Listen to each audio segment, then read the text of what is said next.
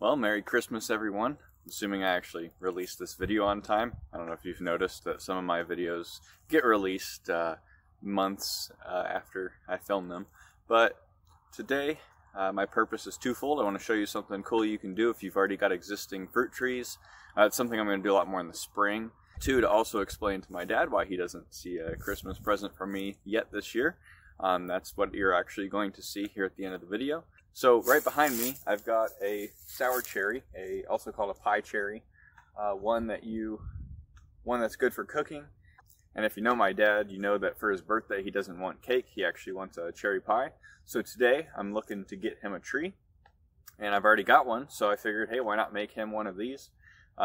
This tree here was planted in 2015. Unfortunately, I've only eaten 1 or 2 cherries off of this tree. The first year we moved in, it just had maybe 6 or 7 on it. And then this past year we had a late freeze that actually killed a lot of the buds as they were blooming. So we didn't get to have any fruit off of it this year, but it's put on a lot of growth because of that. And we're going to see if we can find any suckers that are coming up that have roots of their own. We'll dig those out, take them off the tree, and if we do indeed find those, we'll go ahead and graft some of this top growth. So let's get started. Alright, so taking a look at the base of the tree here, you can see we've got several different suckers. Right here at the graft union, you see we've got this piece coming out. And there's actually a few different spots where it looks like it wants to push out roots, but it hasn't pushed out enough. So that's not going to be a spot. This is just growing from the side. Let's check out these other spots.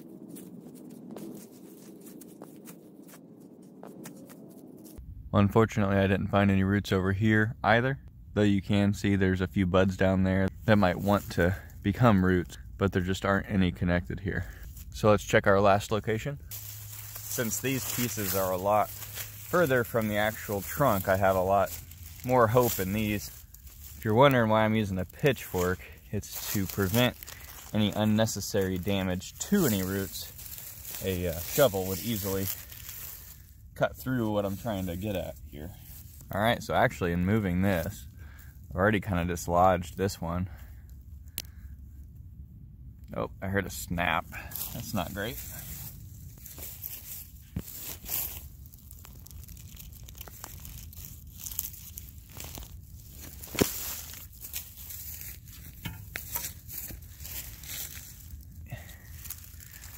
Alright, take a look at that. We got a really decent sized root ball here. Just gotta check on it, see where we might have some damage. I did hear that snap earlier. Okay, it looks like this piece here snapped away from the rest, but it's even got some roots on it. It's a bit interesting how it grew, but it should work just fine.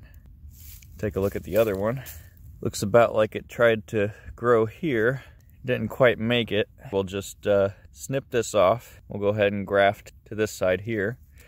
So to transport these, or even to store them for a little while, what I like to do is a bag of sawdust. This is just a bag from some product we got. I don't even know what it's from. Some people use newspaper. I don't really like newspaper, but I found that sawdust will actually take in that moisture that it needs to, absorb it, and then it'll be there when the tree needs it back, and it's a lot less prone to gather mold. So that's it for getting these stalks. Alright, so taking a close look at this tree, we've got a lot of growth coming out, kind of almost coming out and spiraling on this tree.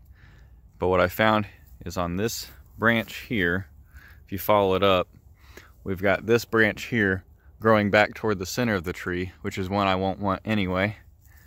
And also on this branch here at the top, growing back in right there. So we're going to go ahead and take those 2 off and then use those as our grafting material. Those 2 wounds are going to be so small, it's not going to be a big deal. It's not going to cause any true damage to this tree. To give you a better idea of how I'm going to cut those branches off, we're looking at cutting at the branch collar, which is right here where you see this start emerging. So that's the spot that you're going to want to cut if you're doing this as well, and that'll help this tree heal over a lot better. This isn't the branch I'm cutting, but all of these branches come out in similar ways from the tree, so those are always the spots that you want to cut in order to promote that healing.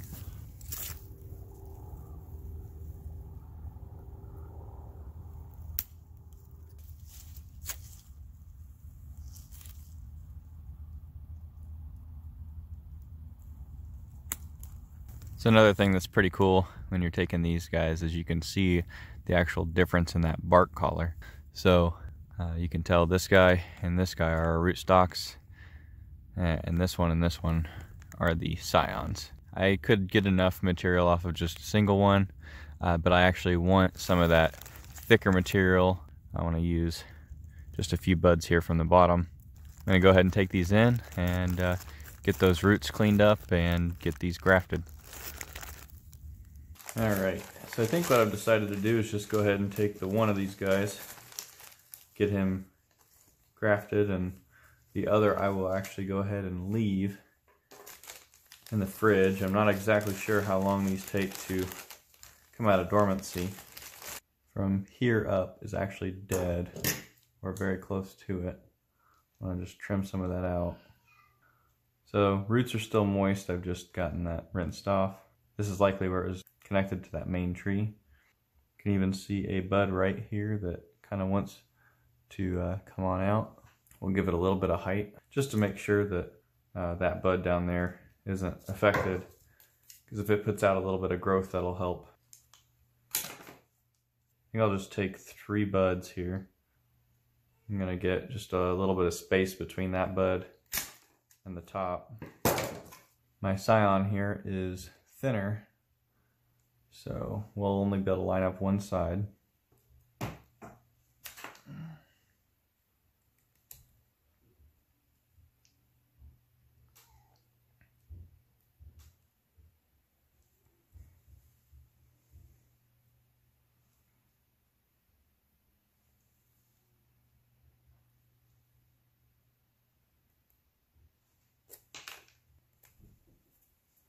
So I definitely recommend a lot of practice before you get into doing some of these.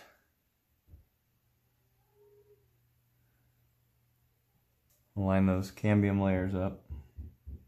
When they're this small, the bark layers are going to be real close. So I like to actually take strips of bag. This is from like a potting soil bag, and you don't need a whole lot. So I guess this is me wrapping your present. If you've seen my bud grafting peach video, you'll know that with the parafilm I found it doesn't quite hang on as much as you want it to. And this will help hold in humidity. Stone fruits, cherries, peaches, nectarines, plums tend to dry out very easily. This is also advantageous with apples and pears and the like as well, but especially I found that stone fruit will dry out. Still got that bud down here that wants to come up. I didn't break it off. There's a few more like that. I'll go ahead and get this in some soil. I'll wait till I see the results on this one, and I'll do the other if I need to. I think this is a good, healthy amount of root. We should see some good growth once this heals over. So. All right, well, I've got the cherry potted up and watered, and down here in the basement where it's going to get a lot warmer, and hopefully that'll help the healing process go quicker and perhaps wake up the cherry tree from dormancy when it's the right time. My guess is that we're going to see that bud that's on the rootstock push out first, but hopefully we'll see one of these 2 buds on the Scion push out as well. If that bud does come out on the rootstock, I'm going to let it go for at least a few weeks until I see growth or at least some leaves coming out of the Scion. And hopefully we're going to have a little tree in the spring, so my dad can plant that out at his house, and hopefully we'll get several pies out of it. Thanks for watching.